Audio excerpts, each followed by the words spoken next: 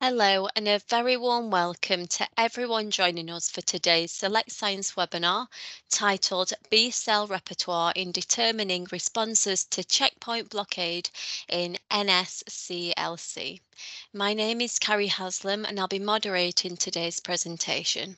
Today I'm delighted to be joined with Dr. Akshay Patel and Professor Gary Middleton from the University of Birmingham as they explore the mechanisms of immunotherapy. In the webinar, our experts will also help you better understand the burden and incidence of immune-related adverse events, and they will also review biological mechanisms and current biomarker research.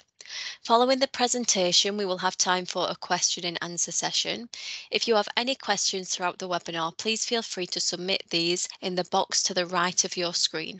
So without further delay, I would like to hand over to our speakers, and I would like to thank them again for presenting with us. Please go ahead. I'd like to introduce myself. My name is Gary Middleton. I'm Professor of Medical Oncology at the University of Birmingham. I'm also a consulting medical oncologist at the University Hospital Birmingham.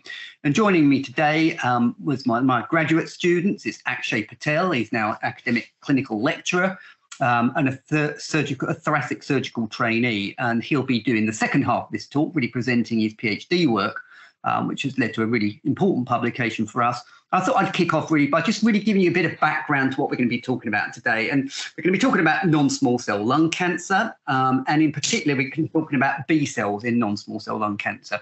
So this is really the layout of what we're going to be talking about in the next few minutes. I'm going to give you a little bit about the natural history of the disease, its incidence, its mortality, and its importance, really.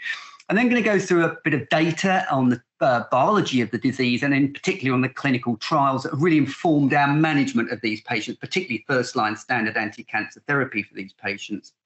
Then I'm going to then hand over to Akshay to really give you a sort of overview of B-cell biology, which has become a really very interesting area of research. I think we've got very used to seeing many papers about T cells, but not so much about B cells. But it's quite clear that B cells are fundamental in terms of the immunobiology of cancer. Then he's going to present his data where we looked at single cell profiling using cytoff of B cell subsets in patients with lung cancer being treated with checkpoint blockade. I'll explain that concept in a second. Then he's going to back that up with some functional data, which is really important in sort of reinforcing the findings that he got from the single cell profiling, and then talk about where we're going to take this work further. So in essence, non-small cell lung cancer is a very common cancer. There are two main types of lung cancer. There's small cell, so-called because the cells look small, and that makes up about 10% now of all lung cancer and are very strongly associated with smoking. And then there's non-small cell lung cancer. This used to be about 85%, it's probably nearer 90% now. And basically split into two main categories. There's non-squamous non-small cell lung cancer and then squamous non-small cell lung cancer. Squamous cancer accounts for about 20 to 25% of cancers, again, very smoking related, whereas the non-squamous non-small cell lung cancers, that makes up about 75%. And importantly, quite a large number of this now are actually lung cancer in never smokers, people that smoked less than 100 cigarettes in their lifetime. And you might think that's a bit unusual, lung cancer in never smokers, but in fact, it's becoming a very serious health problem indeed. And it represents in some countries one of the commonest causes of cancer death, and worldwide probably accounts between the 7th and 9th in the list of highest cancers causing death. So lung cancer in never smokers is a real big problem. And we think that the main driver for this is, in fact, atmospheric pollution. So particulate matter less than 2.5 microns, we think, is promoting mutations that are already present in normal, healthy lung tissue. This is work that my colleague Charlie Swanson's recently presented at ESMO, a very interesting story indeed. And as it says here, that non-small cell lung cancer, a common cause of disease. We actually see lung cancer in the UK, for example. It occurs in just under 50,000 people a year, and it accounts for 35,000 deaths per year. It's the second commonest cancer in women, second commonest in men, but by far and away the commonest cause of cancer death. And worldwide, it's a really massive problem. So here we've just got some Cancer Research UK statistics. These are from 5 years ago, but they haven't materially changed very much over the last 5 years. And these are the lung cancer age standardized 1, 5 and 10 year survivorship. A little bit stereotypical here. We have women in pink and males in blue, with the purpley color being both. But you can see that if you just look at the 1 year survivorship, but actually it's just coming up to 40% really. So, that means 60% of patients diagnosed are not with us at a year. And when you look out at the 5-year mark and the 10-year mark, again, as you might expect, these figures go down significantly, so that less than 20% of patients with lung cancer, and this includes patients who can have an operation, for example, can actually alive with us at 5 years. And obviously this is a disease that remains a significant unmet therapeutic need, and we need new therapies for it. The next slide, please. And this again shows this a bit more graphically, really. Here you've got the same sort of color coding here. And this time, this is just looking at the 1-year survivorship. And this is now breaking it down by stage. And I'm not going to go through this in any depth because it's just for interest of time. But effectively, stage 1 disease is where you've got small tumors that have got no lymph gland involvement. Stage 2, getting larger tumours. Stage 3, we're getting lymph gland involvement in the middle of the chest. And stage 4, these are patients where the disease has spread. In other words, metastatic patients, often involving the pleura, the other lung with pulmonary metastases, the brain, the bone, the adrenal glands, or the liver in about 15% of patients. And you can see that with stage 1 disease, so small node negative tumours, it's pretty good, but there's still sort of 15-20% of patients aren't with us at a year. And that normally means having had surgery as well. But if we look at that stage 4, those metastatic patients, it's 20% alive at a year. And again, those figures are in desperate need of improvement. These, of course, are all comers. Okay. And the bottom line is that whilst patients who actually have treatment for lung cancer do quite well, many of our patients are not fit enough for any treatment. Their performance status is too low and they get no treatment at all. It's just purely best supportive care. And we saw a real upsurge of this during COVID, where patients were presenting very late, weren't able to get to their GPs, weren't presenting to the hospitals, and then coming into A&E very poorly and just not fit enough for any treatment. So that's why that figure is so poor, because we've got so many patients that have no therapy at all. Next slide, please. And as you can imagine, as I've already said, the treatment by stage varies enormously. The stage 1 disease, where it's early disease, where there's no lymph gland involvement, then surgical treatment's used in nearly 60% of patients. But by the time you get to just stage 3A disease, this is where you've got lymph gland involvement in the middle of the chest, but no spread. You can see here that it's down to 15%. And the reason so few patients are treated with surgical interventions is because we know that if you've got lymph gland involvement in the middle of the chest, the outcome, even with surgery, is pretty poor. These patients require multi-modality treatment, which we'll briefly talk about in a minute. So the next slide, please. I think it's true to say that the treatment paradigm has completely and utterly changed over the last 10 years. Up until 10 years ago, there were lots of people that were sort of interested in immunology of cancer. So there have been many preclinical studies done. People had sort of done many cancer immunotherapy trials, mainly using cancer vaccines, and the results had been really poor. But about 10 years ago, maybe a little bit longer than that, the world was completely revolutionized. There was a transformation in the way in which we treat cancer, lung cancer as well. And this was with immunotherapies, and in particular, the checkpoint blockade agents. And these have been utterly revolutionary. I want to take you through a couple of cancer medicine, in particular, checkpoint blockade. The next slide, please. So this cartoon here and the one after this really summarizes our understanding, or simplistic understanding, of how these checkpoint blockade agents work. And there are 2 main stages at which you need to consider this. The first one is when a naive T cell is encountering antigen expressed on the surface of an antigen-presenting cell. This is this purple hairy thing here, for the first time. So in order to get a naive T cell to recognize and become antigen experienced, you need 2 things. You need a first signal and you need a second signal. Now, the first signal is the interaction between these MHC molecules, that's major histocompatibility complex here, which presents small antigens, what we call neoantigens. These are little tiny fragments of mutated or mutant protein that's expressed on the surface of the cancer cells. And it basically presents this in association with MHC to the TCR. This is the T cell receptor. This is stage 1. In other words, that interaction between MHC peptide complex and the TCR is critically important in the first stage of naive T cell priming. And essentially, these naive T cells come in 2 main flavors, CD4 cells and CD8 cells. And it's MHC2 present to CD4 cells and MHC1 presents to CD8 cells. Now, the other thing that's absolutely crucial is the second signal. All right, so you need 2 signals to properly activate and make antigen experienced a naive T cell. And this second signal is the interaction between CD28 expressed on the surface of the T cell and this molecule here, B71 and B72. This is also known as CD80 and CD86. And this interaction is crucially important in terms of making this naive T cell a proper antigen-experienced T cell that's good to go and can get into the peripheral tissue, the cancer cell tissue, and actually kill the cancer cell, okay? But there's a problem, and that is shown here and in here. Because as CD28 complexes the CD80 and CD86 to drive that signal too, it upregulates on its surface this little molecule here, this yellowish molecule here called CTLA4.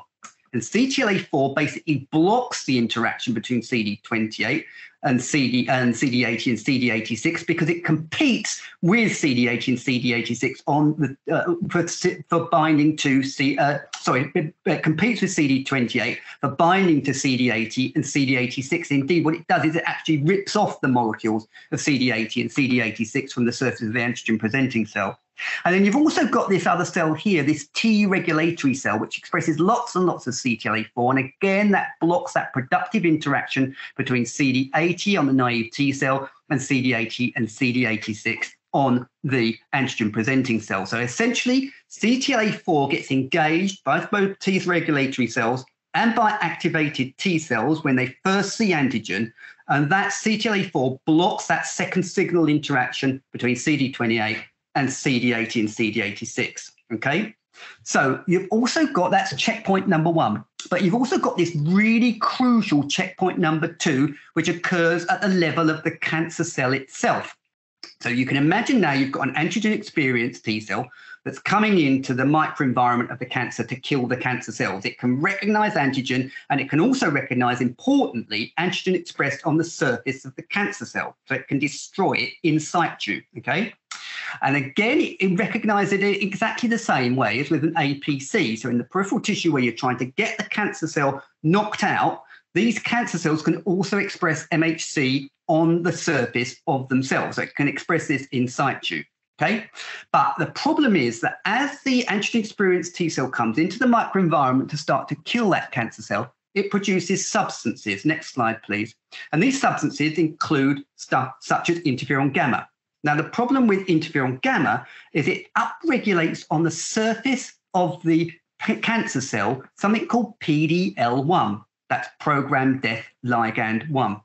Now, the problem is that activated T cells express on their surface PD1 or programmed death 1. So what happens in the cancer microenvironment, that as the T cell starts to attack the cancer cell, it causes upregulation of PDL1 on the surface of the cancer cell, which then binds to PD1 on the T cell, and that makes the T cell anergic, exhausted, and to die. So you've got these two checkpoints, one at the level of naive T cell priming, where you get upregulation of CTLA4 or CTLA4 expressed on T regulatory cells that blocks the productive second signal from being given to the T cell to activate it. But at the level of the cancer, where you're coming in with your antigen-experienced T cell to kill the cancer cell, you get upregulation of PDL1 as a direct result of that attack, which then binds to PD1 on the antigen-experienced T cell and stops it from working.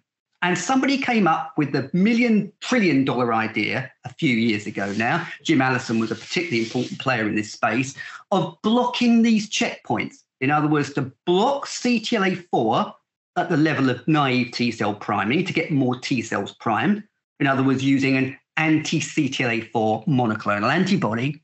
And then again, at the level of the cancer cell, when you've got the antigen-experienced T cells in there, to stop them from being made exhausted and anergic by the PDL1-PD1 interaction by blocking that interaction, again, using monoclonal antibodies, either against PD1 itself, and in this situation, we've got drugs like pembrolizumab and nivolumab, they're anti-PD1 agents, but also anti-PDL1 agents, so typically drugs like atezolizumab and durvalumab and avelumab. So these have become pivotally important because what they do is allow the patient's own immune system to fight their own cancer. You are activating their own T cells, which can recognize mutated neoantigens, in other words, mutations in the cancer cells that then produce small peptides that can be expressed and therefore the focus of immune attack because they look foreign to the normal proteins.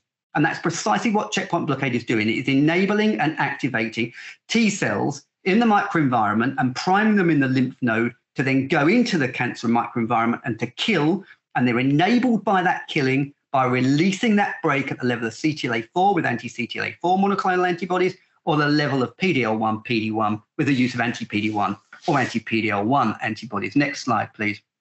And these drugs have been absolutely transformational. I can honestly say the last 10 years have seen a bigger change in the management of lung cancer and melanoma and some other immunogenic cancers, which have got lots of mutations in them, because the more mutations they've got, the more likely you are to present some of these immunogenic neoepitopes that can be seen as formed by the immune system.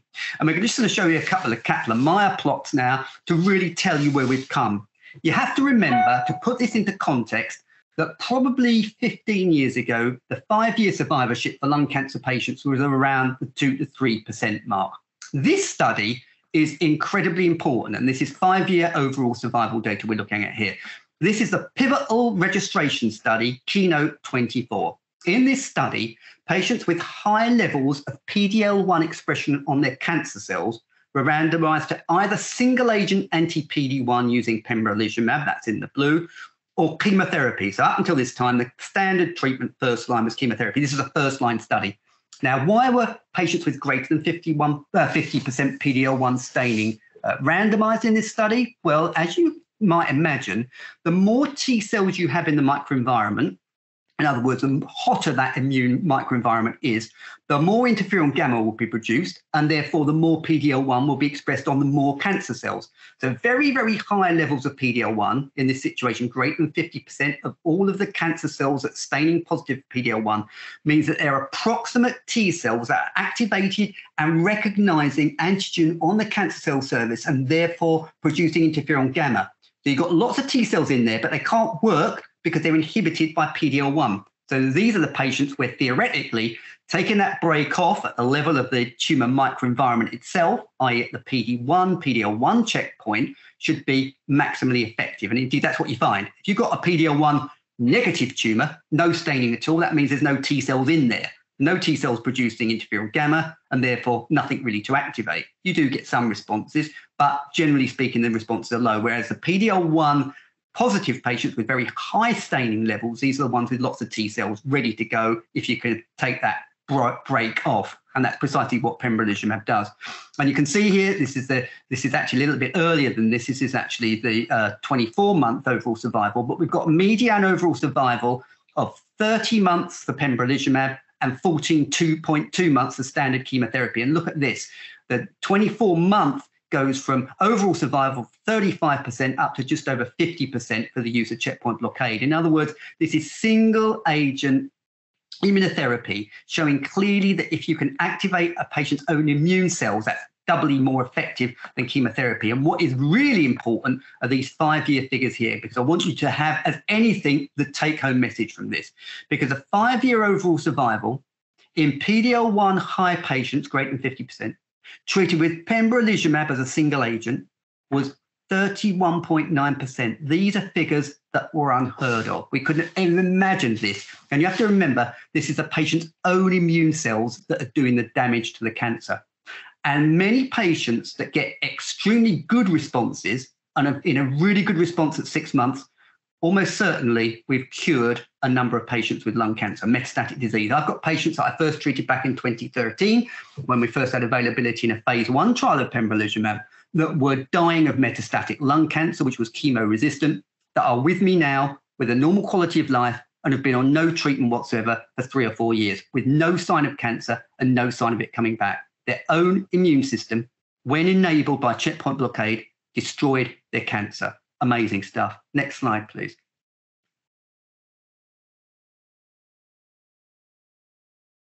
This is Keynote 189. So Keynote 189, again, is an absolutely pivotal study. So in patients with greater than 50% staining, we often use single agent pembrolizumab. Okay, it's a standard of care. But actually, a lot of patients we treat with a combination of chemotherapy and immunotherapy. Now, you might say, well, look, if you're trying to get your immune system pepped up with checkpoint blockade, why on earth would you use a chemotherapy agent? Because chemotherapy is immunosuppressive. But actually, chemotherapy's main effect is really on neutrophil biology, which has got nothing to do with T cell attack and T cell biology. And in fact, we now know from lots and lots of studies that are done that in fact chemotherapy can enhance the impact of checkpoint blockade. It does it in a number of different ways. It releases lots of antigens because, of course, what you're doing is causing apoptosis of cancer cells and antigen release. So that means there's more antigen for take up by antigen presenting cells to present to naive T cells, but also more antigen floating around in the microenvironment generally to be taken up by all antigen presenting cells for the generation of antigen experienced T cells. That's important. Secondly, there's data suggesting that chemotherapy can reduce the level of immunosuppressive cells in the tumor microenvironment, particularly T regulatory cells and particularly myeloid-derived suppressor cells. That's important. It also causes quite a lot of inflammation, and inflamed tissue is much hotter than is non-inflamed tissue. So the release of danger signals by chemotherapy is important. But probably one of the most important things is that quite a lot of these mutated neoantigens are subclonal. In other words, they're not presented on the surface of all cancer cells, just a proportion of them. And what we know is that some chemotherapies can actually upregulate the expression of the granzyme B receptor. Now, granzyme B is a very important molecule that kills cancer cells. So what happens is that you might have, for example, 30% of the cancer cells with that clonal or that subclonal neoantigen on it. So in other words, only 30% of the cells can be recognized by antigen-experienced T cells that can see that particular antigen on the surface of cancer cells. But with chemotherapy, the granzyme B receptor goes up in all the other 70%. So as it starts to destroy these 30% that express the antigen, it's releasing granzyme B into the surrounding tumor milieu, which can then diffuse into the cells because they've got higher levels of the receptor. So you get bystander killing. And that's probably a very important way in which chemotherapy can aid and abet checkpoint blockade. And this study, again, an absolutely pivotal registration study now, Keynote 189, basically compared chemotherapy, standard of care first-line chemotherapy, in non-small cell lung cancer patients, non-squamous non-small cell lung cancer patients, with pemetrexed platinum, plus or minus pembrolizumab. So the experimental arm were pembrolizumab plus pemetrexed and carboplatin, and the control arm was a placebo-controlled, just chemotherapy alone with pemetrexed and platinum. Can you take us to the next slide, please? So this was directly comparing in the first-line setting chemotherapy with chemotherapy and immunotherapy together. And this is the overall survival data here. This is incredibly exciting. So over on the left-hand side at the top, we've got the intention to treat population, the total population. In blue, we've got pembrolizumab plus combined with chemotherapy. We've got chemotherapy alone and placebo below that in the reddy color. And if you just concentrate on two figures here, they've got the median overall survival. It more than doubles from 10.7 months with chemo to 22 months with the addition of pembrolizumab, with a massive hazard ratio of 0.56 for overall survival. That translates to a 44% reduction in the risk of death at any point during follow-up. And this was seen across all of the TPS, that's tumor proportion score, PD-L1 positivity, so greater than 50%. Again, we've got this significant improvement in median overall survival, and again, an improvement in 24 months, but also seen even in those patients with TPS less than 1%. These are the PD-L1 negative patients that respond pretty poorly to single agent checkpoint blockade, but you can clearly see here that in the combination of pembrolizumab together with chemotherapy, we're getting a more than doubling of 24-month overall survival, goes from 15% to 38%. Good improvement in the median overall survival, and crucially important, a hazard ratio of 0.52. In other words, a reduction in the risk of death of 48%. And this can't possibly be additive because you're getting much more from the combination than you would get if you just took chemotherapy and simply added the effect of immunotherapy in a PD-L1 negative patient on top of that. So this is synergistic, and indeed the response rate more than doubles for the addition of checkpoint blockade to chemotherapy. So this has become absolute standard of care. Patients, particularly with PD-L1 negative tumours or TPS, tumour proportion score of 1 to 49%, they get treated with a combination of chemotherapy with pemetrexed platinum, normally carboplatin plus pembrolizumab. These patients have got, as I've already said, non-squamous non-small cell lung cancer. Next slide, please.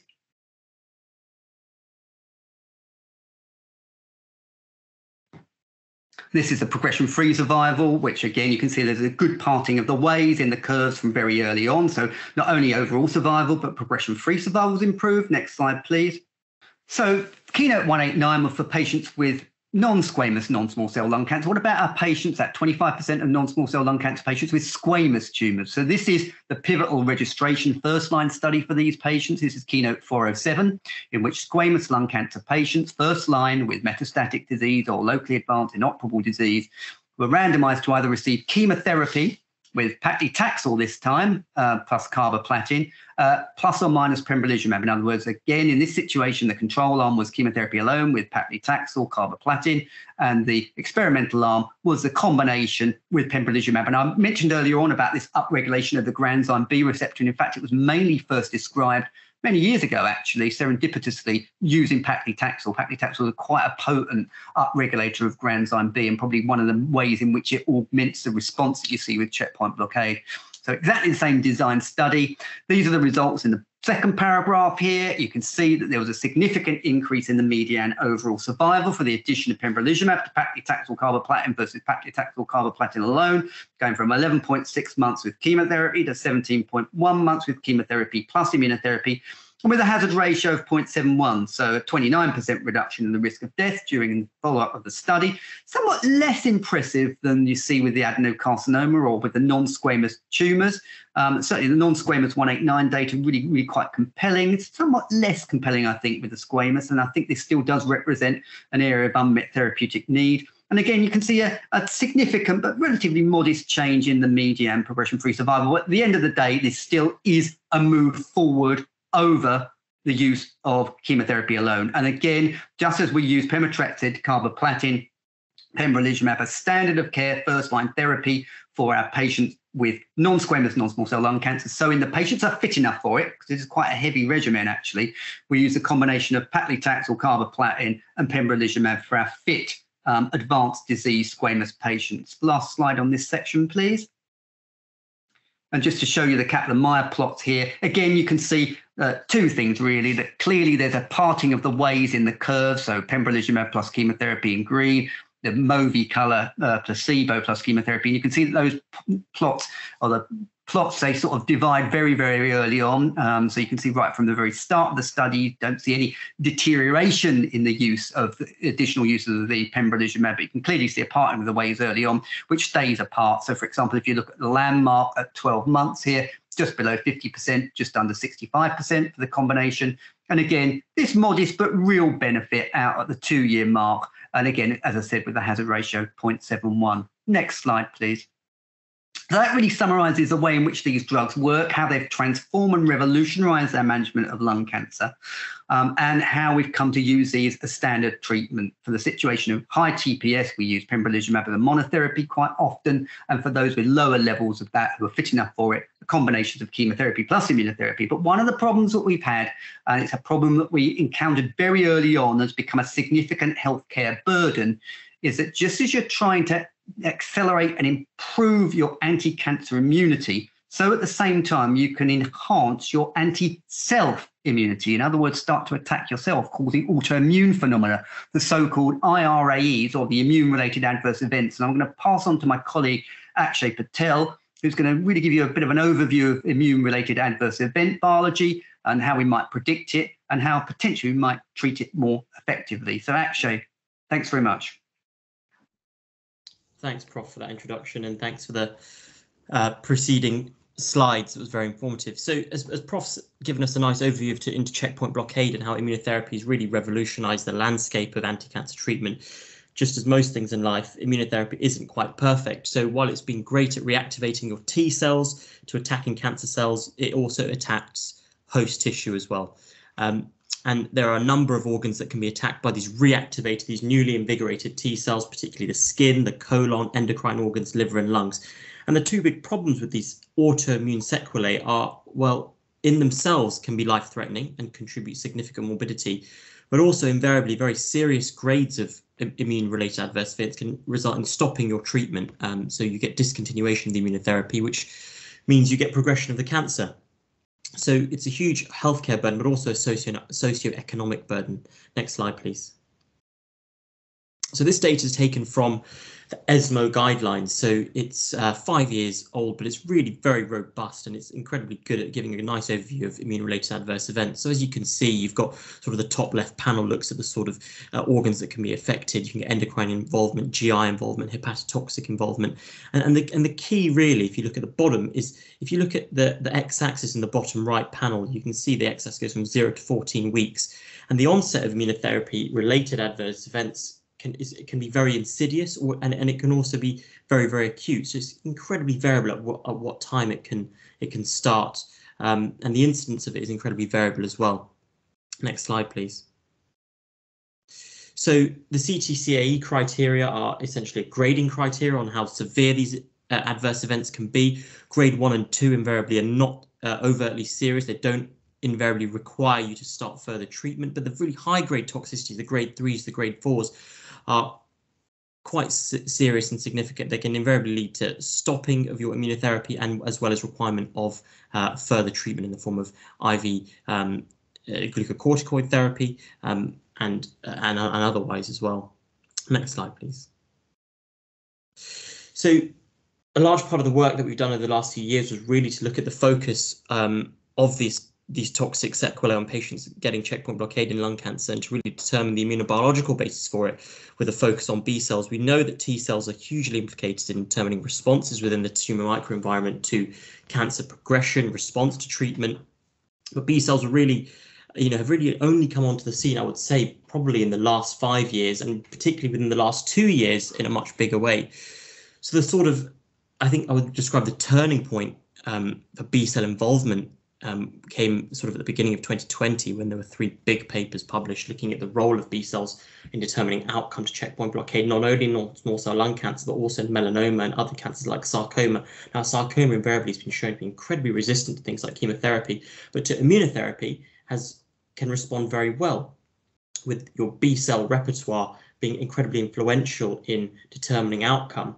Now, from a toxicity point of view, there's only one real paper that was sort of published at the back end of 2018 that looked at B cells and toxicity on checkpoint blockade, and that was in melanoma, and that really showed sort of a relationship between CD21 low cells and patients who got toxicity. However, it didn't really provide any mechanism or any sort of in-depth understanding of the biology of what B cells are doing in this disease. That was really our rationale for looking at B cells with a focus on toxicity. Next slide, please.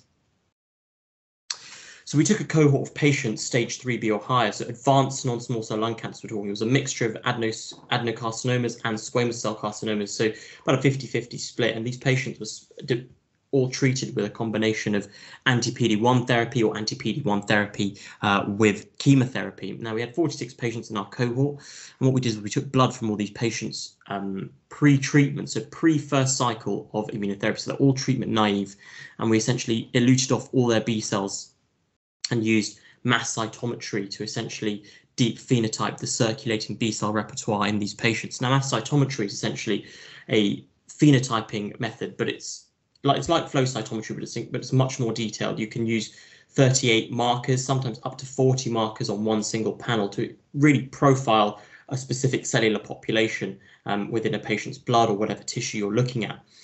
And we looked at this with a view to stratifying it and correlating it to patients' outcome with respect to checkpoint blockade. We looked at healthy control tissue as well. So next slide, please.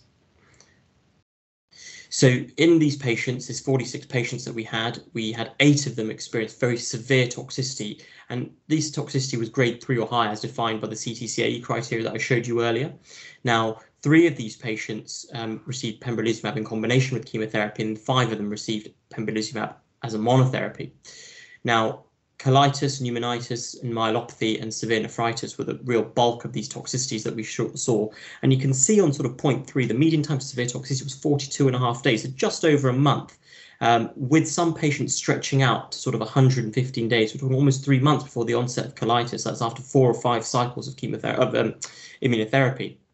Every patient who suffered these high-grade toxicities had to discontinue their immunotherapy and had to start sort of further treatments in order to prevent them from, progressing from their toxicity. Next slide, please. So this slide is something that we call a UMAP. A UMAP is a way of visualizing B cell phenotypes or any cellular phenotypes on a 2D scale. It's a dimensionality reduction method, and essentially what it shows is the circulating B cells that we've looked at in the patients before they started checkpoint blockade. Now, we've stratified these three UMAPs according to their clinical outcome. You've got patients who had no toxicity on the left, the 8 patients who suffered very high-grade toxicity in the middle, and on the right you've got the healthy controls. Now, the two things to know about a UMAP are different colours represent different phenotypes of B cells, and spacing between the different islands on each UMAP indicates phenotypic differences. So for example, the ones highlighted by the blue boxes are phenotypically different from the main bulk in the middle. Now, let's focus on the 3 that I've highlighted in the blue boxes. Now, if you focus on these 3, in no toxicity patients, you've got quite a reasonable representation of these 3 particular clusters. But if you look in the toxicity cohort, these are attenuated in that I mean the colours of them are slightly visually reduced, particularly if you look at box C, which is the bottom, and that's represented by the pink and light green cluster. There's very little of it in the toxicity cohort, and similarly so in the control cohorts. So this was what we found quite interesting. Visually speaking, this was the most striking difference we saw in the circulating B cell repertoire of non-small cell lung cancer patients with respect to outcomes, so those who got no toxicity and those who got toxicity. So we drilled deeper into the phenotypes of these cells and we discovered something further. Next slide, please. So now this is the same UMAP, but instead of looking at lots of different colours, this UMAP is purely predicated on IL-10 expression. IL-10 is a cytokine released by numerous cell types, but in particular B cells, and it is an immunosuppressive cytokine. So the primary role of IL-10 is to suppress inflammation. And B cells that produce IL-10 invariably are known as B regulatory cells. Now, B regulatory cells have been described in the literature for many years now. They're sort of I would call them the B cell counterpart to Tregs or T regulatory cells. They are both immunosuppressive, but B regulatory cells are induced by the body in response to a particular inflammatory stimulus. So where you have areas of high inflammation, you get induction of B-regs to produce lots of IL-10 and then dampen down the inflammation. Now, looking at the IL-10 expression, you can see that those 3 boxes that I highlighted earlier, we looked into them particularly, and they were the only 3 sort of clusters that were very high producers of IL-10, as indicated by the red arrows and the high areas of yellow and green. Lots of yellow and green means high IL-10 production. Now, those same 3 clusters exist in the toxicity cohort, but if you look in the toxicity UMAPs, you can see there's very little yellow or very little green in those complementary clusters, meaning that even though those particular B cells are still represented in the circulation of toxicity patients, they are not producing IL-10, meaning that they are functionally not suppressive. Next slide, please. Now, this is a diffusion map, and it's essentially the same population of circulating B cells in the same 3 cohorts, but just represented in a different way. And a diffusion map, the sort of beauty of a diffusion map is that it essentially displays cells along their axes of differentiation. So if you look at these 3 boxes that I've highlighted in blue, they are the same 3 boxes that I showed on the UMAP, but now on a diffusion map. So looking in the sort of 0-0 position, i.e. the bottom left corner, you can see that you get differentiation along 2 particular axes. One going very north, represented by A, and one going far easterly, represented by box C. Now, in the diffusion map, similarly in the toxicity patients, you see that there's no representation of cluster A, meaning that they don't have any of those B cells in the toxicity patients. And similarly, the clusters the B cells which are represented by cluster C are also attenuated in the toxicity cohort. Next slide, please.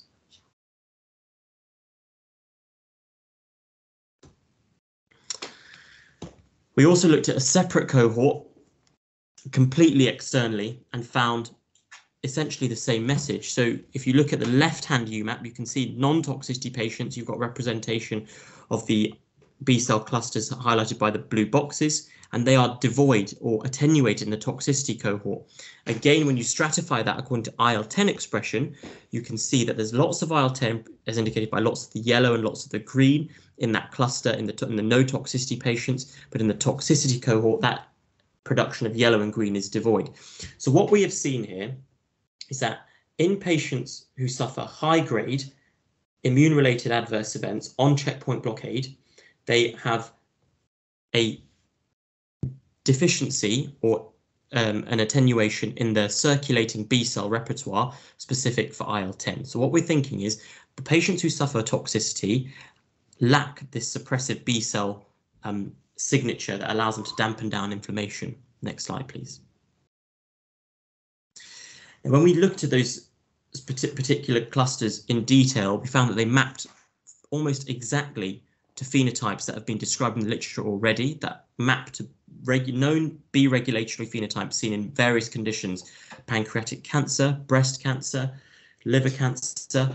And where B-regs really came to limelight was in autoimmune disease, so SLE, collagen vascular disorders, rheumatoid arthritis, and murine models of these patients and of these disease processes showed that the B-regs that were described previously in the literature in murine models and in human ex vivo and in vivo studies were the same B regulatory phenotypes that we were seeing in these lung cancer patients. They were the same B regulatory phenotypes that were attenuated in patients with toxicity, and those B regulatory phenotypes were not able to functionally produce IL-10 based on this single cell phenotyping data. So what did we do next? Next slide, please. So we looked at the significance of the differences in these B regulatory phenotypes. Now, if you look at this, this is a differential abundance map, and essentially what this does is it applies a generalized linear mixed model, which is a robust statistical regression model, to determine if the differences we've seen between toxicity and no toxicity with respect to these B regulatory phenotypes is significant or not. You can see in the right-hand sort of y-axis, you've got lots of red and green bars, and then you've got these dark grey bars. Now, the top 5 rows are represented by these dark grey bars. That indicates statistical significance, and the numbers alongside indicates the p-value. So starting at the top, you've got a p-value of 0.01, moving all the way down to 0.04, indicating that clusters 2, 9, 12, 15, and 18, as shown by the left y-axis column, were significantly different between tox and no tox. And as it happens, 2, 9, 12, 15, and 18 were also those 5 B-reg phenotypes that we saw that were visually attenuated on the UMAP and the diffusion map. The 2 points I would really like to hammer home about the differential abundance map is that, firstly, it's completely unsupervised. So it's a unsupervised regression model that picks out the key differences and applies robust statistical analysis to it with multiple correction testing. And the second thing to say is when you deal with patient cohorts less than 30, so our patient cohort was 46, you have to make sure you account for patient-to-patient variability, i.e. a single patient that has an anomaly is that doesn't go towards the significance testing. So patient-to-patient variability was treated as a random effect, which is important. So taking that into account as a random effect means that the differences we're seeing here were statistically significant and robust. Next slide, please. So we then took the same B cells from the same patients and put them into functional B cell assays, where we essentially eluted off their B cells and cultured them with CpG and IL-2. Now, the CpG IL-2 co-culture enabled them to be converted into the B-reg phenotype. We then stimulated the cells for 40 hours with PMA, ionomycin, profeldin, and monensin to enable them to produce the maximum amount of cytokines as possible, and then compared the cytokine signature in these patients functionally to toxicity and between toxicity and no toxicity patients. Now, this plot looks at IL-10 production ex vivo purely from B cells that have been whipped into the B-reg phenotype in these patients. You can see that the no toxicity patients, indicated by this green box plot on the right, produce reasonable amounts of IL-10. The control patients, as you would expect, also produce reasonable amounts of IL-10, but the toxicity patients produce very little IL-10, and the significance between toxicity and no toxicity was 5.2 times 10 to the minus 8, which is hugely significant. The Kruskal-Wallis, which looked at the overall difference between all 3 cohorts, was also incredibly significant. Next slide, please. So we then took the same B cells that we whipped into the B-reg phenotype that were incredibly suppressive, high producers of IL-10, and co-cultured them with autologous CD4 T cells. Now, autologous CD4 T cells are very good at producing interferon gamma, but when you co-culture them with B cells, particularly B cells that have been whipped into the suppressive B regulatory phenotype, they suppress the amount of autologous interferon gamma production by these T cells. So focusing on the left-hand panel, the control set of patients, you can see in the x-axis produced by the red box plot in the control patients is autologous CD4-derived interferon gamma, and you can see it's quite high. When you start to co-culture these cells with B regulatory cells in a one-to-one fashion, you get a decrease in interferon gamma production, which is what you would expect. The interferon gamma production is being suppressed by these B cells, and this happens in a stepwise fashion. It's dose dependent as you move from 1-to-1 to 1-to-2 to 1-to-4 co-culture with B regs. So you get this nice dose dependent suppression of interferon gamma in control patients, which is what you would expect. Similarly, in no toxicity patients, you get the same dose dependent suppression. So the B regs produced by patients who did not experience toxicity were functionally intact. They were able to suppress interferon gamma effectively, and that was all significant. Now, in the toxicity patients, you can see the same trend based on the median amount of interferon gamma production. However, this was not to be deemed significant. So biologically, the suppressive effect of these B cells on autologous CD4 interferon gamma production was not significant. Next slide, please. Okay, so what did we surmise out of all of this? So we've essentially seen B regulatory phenotypes in these patients that can be PD-1 positive, PD-L1 positive, or produce cytokines like IL-10, IL-35, and TGF-beta, which is one of the main suppressive mechanisms of these cells. We felt that production of these cytokines by B regulatory phenotypes suppressed flux from the CD4 to the T follicular helper cell pathway, which was then preventing germinal center activation and production of autoantibody. But these B regulatory cells could act independently of IL-10, IL-35, and TGF-beta. They could either be PD-L1 positive and interact directly with CD4 T cells, causing suppression, or they could produce PD-1, interact with tumor microenvironment specific PD-L1 to produce further suppressive cytokines and suppress anti-tumor immunity. So this is how it all sort of ties together. We published this work in Nature Communications earlier this year. Next slide, please. Now, I wanted to introduce a little bit more information about toxicity, antibodies, and what the mechanisms are, and biologically what we think is going on. So toxicity originally was thought to be T cell dependent destruction of host immune cells and by host immune cells of host tissue. And yes, while that is true, there is also reason to believe, and also good evidence in murine data and ex vivo data suggests that it's also autoantibody driven. And as we've seen from that schematic we just displayed, it can be both. So this data comes from Yoshinori's group in Science Translational Medicine from last year, and it shows that administering anti-PD-1 antibody induces destructive thyroiditis in mice immunized with thyroglobulin. So you give loads of monoclonal antibody to PD-1 to these mice and induces severe destruction of thyroid tissue, which is autoantibody mediated. Next slide, please. Similarly, in patients who had melanoma who got severe toxicity when treated with a checkpoint blockade, showed that the baseline levels of autoantibody was significantly increased in those patients who incurred toxicity, and more so increased if you synergistically treated them with anti-CTLA-4 and anti-PD-1. Next slide, please. Now, if you look at these four box plots, you can see in patients who got hypophysitis and pneumonitis, the amount of autoantibody in circulation was significantly increased compared to those patients who did not get hypophysitis and pneumonitis, suggesting a T cell independent mechanism. Now, the T cells could still be offering germinal center help to these B cell, getting germinal center help, which results in autoantibody production, but they could also be acting in a purely T cell independent fashion and completely autoantibody mediated. Next slide, please. So why do I bring that up? Because a lot of the work that we've done in the immunotherapy space with looking at B cells has really focused on the B cell biological mechanism. These lack of suppressive B cells are stopping T cell destruction of host cells. It's also stopping T cell help, which then stops flux through the germinal center.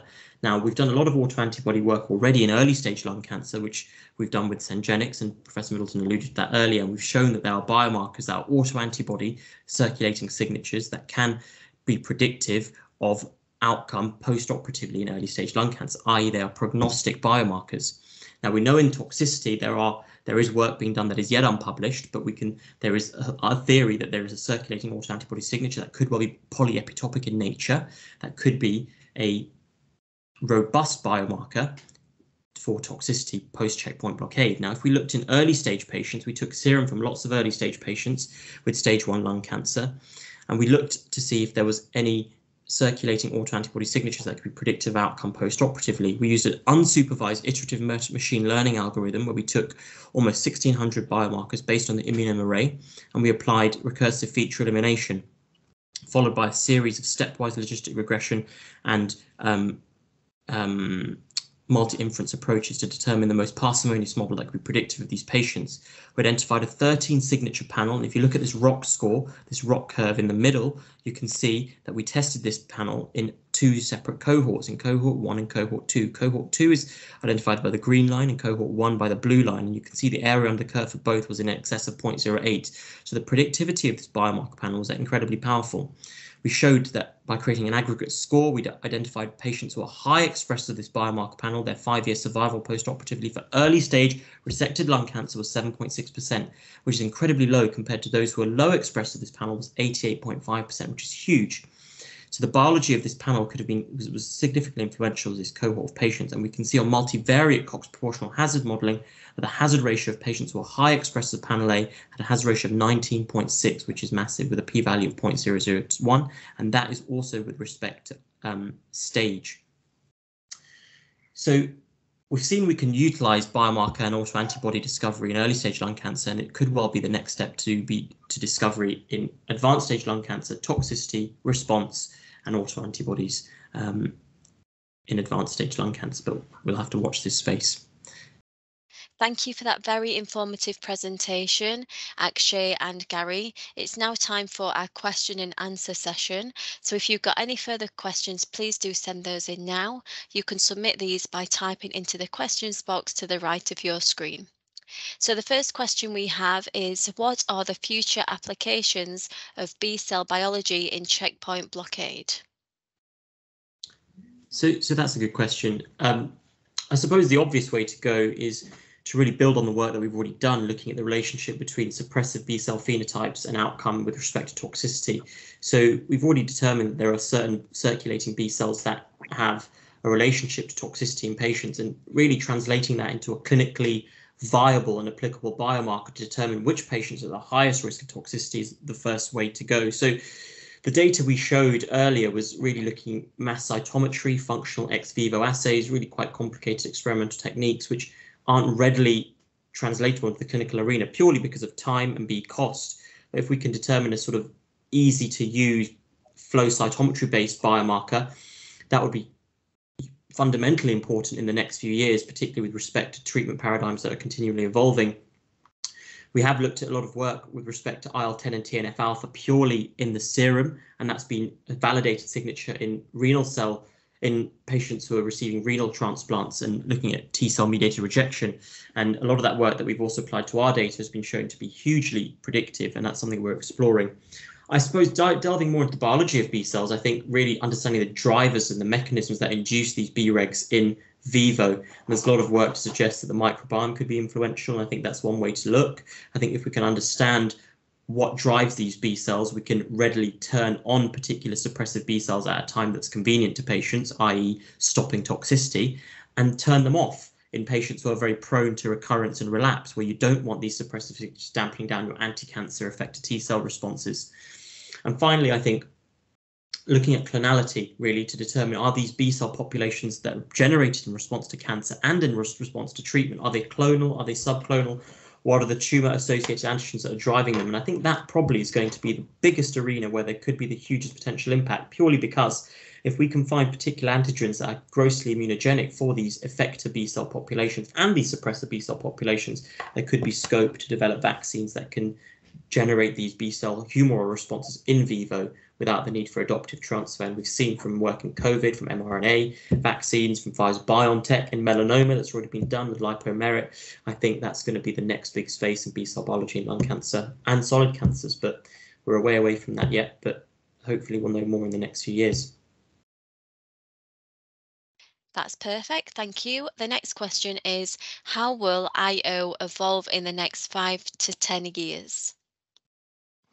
Well, it's been an amazing 10 years, really, and the sort of pace of change has been enormous. And so for once in my life, I think I can honestly say I'm not exactly sure what it might look like in 10 years' time, let alone in 5 years. It's just so rapidly progressing. I think the main changes are going to come in the early disease setting, and it really is happening now. So at the moment, we think very much about immunotherapy in terms of treating advanced disease, patients with metastatic disease. And as I say, it's been transformational for certain diseases. But I think where there's some real interest in is in the preoperative neoadjuvant setting and the postoperative adjuvant setting. And they're two distinct ways of looking at this. So certainly immunotherapy with checkpoint blockade has been very, very interesting in certain cancers. I think probably the one that the most excitement has been is in microsatellite unstable colorectal cancer, both colon and rectum cancer, with the data from dostarlimab from GSK in rectal cancer, and again at around the same time the niche data from Miriam Chalabi in colonic cancer, microsatellite instability. This is a disease with lots and lots of frameshift mutations, so it's very highly immunogenic, and the results are quite astonishing. So that in the setting of colon cancer, for example, in niche, where 100 patients were treated, the vast majority of these had major pathological responses. In other words, the whole of the cancer had died with the exception of 10%. And a large number of these patients had pathological complete response. Just 2 cycles of immunotherapy preoperatively, no cancer cells left at all. And we're moving very much now into field of organ preservation, particularly useful in rectal cancer, MSI tumours rather, but also in other diseases like melanoma, where they are using a couple of cycles of checkpoint blockade. Is normally combined treatment with nivolumab and ipilimumab, so anti-PD-1 plus anti-CTLA-4, to actually then take out the largest lymph gland in patients to see if they've had a really good pathological response where they can be completely spared having any further nodal surgery, which can be quite damaging to them, of course. So in other words, reduction in the amount of surgery needed to be done, complete organ preservation, and again, great outcomes, because we know that these patients have really good responses to preoperative checkpoint blockade, whether it's being lung cancer with chemotherapy, immunotherapy combined, or combination immunotherapy in melanoma, or combination immunotherapy in microsatellite unstable colorectal cancer. These patients have fantastic event-free survivals with a very good marker for very good outcome. And bear in mind that quite a few of these patients, particularly the MSI colorectal patients, they don't have any further treatment at all. Just 2 cycles of immunotherapy, that's your treatment done. That's pretty revolutionary. The other interesting place is in the adjuvant setting. And here we can think about a really precision medicine approach. And I think some of the most exciting trials that are going on, and Akshay has already mentioned the BioNTech venture, but there's some very, very interesting studies going on in that particular space. So what you can do with this is you can actually have a precision vaccine, a personalized vaccine of your own neoantigens. In other words, they've got a really good pipeline for the construction of mRNA vaccines. They sequence the patient's tumors, have a very good prediction algorithm for saying what the mutated neoantigens are that can be presented on HLA molecules, which are HLA typed for that patient. And then they can produce a vaccine which encodes the RNA for a number of these different antigens, put it into a lipoplex formulation, squirt it in intravenously, it goes to the spleen particularly, and then activates lots and lots and lots of antigen-presenting cells that are then presenting these antigens.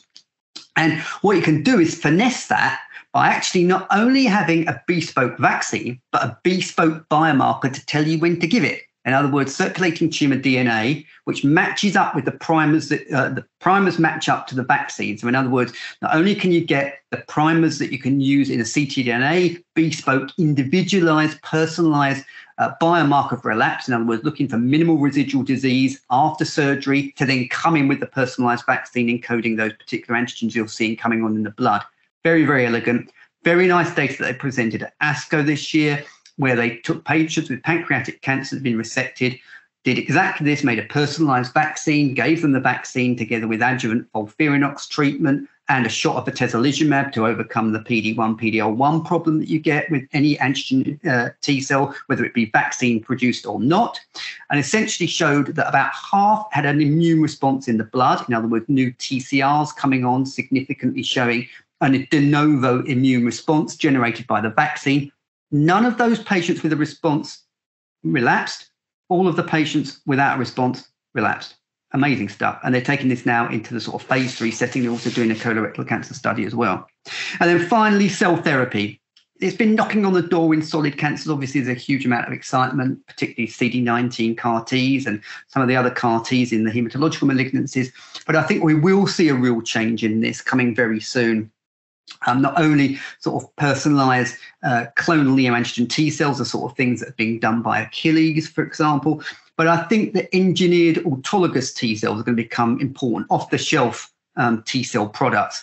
And in particular, Steve Rosenberg's been popularizing this recently. He's been looking at TCRs that basically can recognize common mutated antigens like RAS. So lots and lots of patients with cancer have RAS mutations.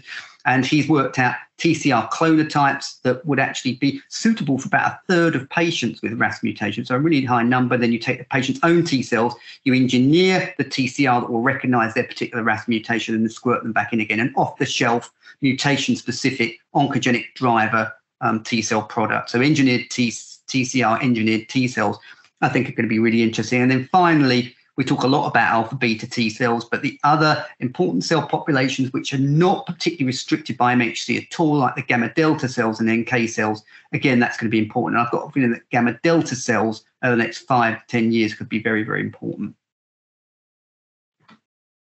That's perfect, thank you. The next question we've got is, what is the relationship with response to checkpoint blockade?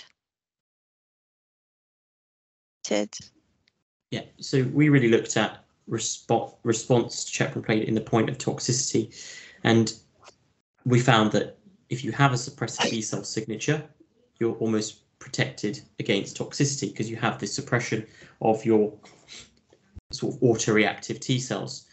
By that logic, you would expect patients who've got lots of suppressive B cells also have suppression of the anti sort of cancer effector T cell responses and vice versa. Now, we didn't quite see that biologically, but when we drilled deeper into the sort of cytokine ex vivo analysis of these patients and of their cellular phenotypes, we found that these patients were not only functionally defective in IL-10 production, but also they sort of were polyfunctionally devoid of lots of cytokines. So their ability to produce pro-inflammatory cytokines such as IL-6, interferon gamma, TNF-alpha, and IL-17 was also suppressed. So these B cells that you're sort of whipping out of these patients who get high-grade toxicity, not only are they not suppressive, but they're also not very pro-inflammatory. So it muddied the water slightly. So it made us think, are these B cells sort of at a particular stage in their development where they have a sort of innate predisposition to produce cytokines on that lower level, and then you get a second signal from the cancer or from the circulation that then completely switches off all functionality. So that's the reason we didn't see any biological reciprocity between toxicity and response. And I think biologically, that's what you'd want. I mean, clinically, that's certainly what you would want. You wouldn't want patients who don't get any toxicity to then relapse from disease at 6 months and not get completely no response whatsoever to immunotherapy. That's not what you want at all. You want to be able to turn on these effector responses whilst minimizing the amount of checkpoint toxicity. So it was an interesting phenomenon. And what we've seen in very historical data from Ligon's group showed that actually the amount of cytokine that's produced in health, ex vivo and in vivo, is actually on a spectrum. It's incredibly heterogeneous. So you can take 100 patients who are completely healthy and whip out all their B cells. Now, their B cells can produce IL-10 on a spectrum of sort of 5 to 100 nanograms per mil. It's incredibly heterogeneous. And the same thing applies to interferon gamma, to TNF-alpha, to IL-6 and IL-17. So the supposition is that in patients who don't get any sort of functionality across the spectrum, across the board of all cytokines, could these be patients that have an innate disposition to produce lower levels of cytokine that is then completely switched off by an exogenous signal, or by an endogenous signal rather, that comes from a tumor source? Is it a TME source that's switching off? And that goes back to my first response to your first question. We need to really delve deeper into the drivers of B cell induction, not just B-reg induction, but B cell induction, what drives the functionality of B cells at the level of the tumor microenvironment, because that will shed a lot more light on what is going on with these patients, how we can manipulate the B cells such that we promote the B cell phenotypes that are effector, that are anti-cancer, and we switch off the phenotypes that are suppressive and pro-cancer, but whilst bearing in mind the importance of toxicity. So I realise I've probably not really given you a finite answer, because there really isn't a finite answer. I think the more we discover, the more we find out that we don't know, which is one of these things with science. But I'm hoping, the more we delve into the drivers of induction, the more we'll find out about how it actually relates to response. But it's certainly not reciprocal. It is completely not one-to-one. It's very, very sort of collinear, cross-linear, whatever you like. There's no one-to-one ratio. Thank you. And on to the next question. This one is, what are the next steps for the prognostic signatures that you discovered in NSCLC lung resection patients? Okay, thanks very much for that. Yes, very good question. We're quite excited about this signature in two respects. We feel that because of the nature of some of the proteins that are seen, particularly the cancer testis antigens that are seen within the signature, that actually you could take patients with very high levels of the signature that are going to do really badly and actually vaccinate them with these cancer testis antigens. So again, not only a sort of predictive or prognostic biomarker, but perhaps something telling us that there is something we should perhaps be vaccinating against, because the implication is that their cells are their immune cells are seeing these antigens and therefore, you know, producing autoantibodies against them. So that's one possibility. But I think importantly, when you do a study, you always need to validate that data. Okay, now we did split our data, test and validation, but that's not quite the same as taking somebody else's, you know, blood, tissue, plasma, whatever it is that you're doing, and then asking that same question of that. And you saw that with our site-off data, with our B-cell data, we had a separate external validation set from King's. And that impresses people. You know, if you can say, we found it in one data set, in one place, in one space, in one trial, and then we found it in completely another one and found exactly the same thing, that's really much more robust and strong. And so I'm very pleased indeed to say that Syngenix have agreed to fund the validation test. And we're getting samples from the TRACERx study. TRACERx study is a fundamentally important study looking at the intratumoral heterogeneity and its impact on the biology of lung cancer, led by Charlie Swanton, who's seen some fantastic stuff. And we've got a really, again, well dichotomized set of patients doing badly, patients doing well, who've had surgery. And we're going to use those samples to run through the Syngenix platform as an independent validation set. And if we do validate that, which I think we will, because, you know, the data was very strong, I think we'll be onto something very important. And I think Syngenix will be onto something very important as well. Well, that's all we've got time for today. So I'd like to thank our experts for presenting with us today and for that informative presentation and discussion. And a big thank you to everyone joining us online. We hope you found this a worthwhile session. If you've got any further questions, please feel free to email me at editor@selectscience.net and I will follow up with your questions. Remember, you can download related resources in the tab to the left of your screen, and this includes the certificates of attendance. If you'd like to listen again to today's webinar or invite a friend to listen, it will be available to watch on demand in just a few days' time. Goodbye and thank you once again for joining us.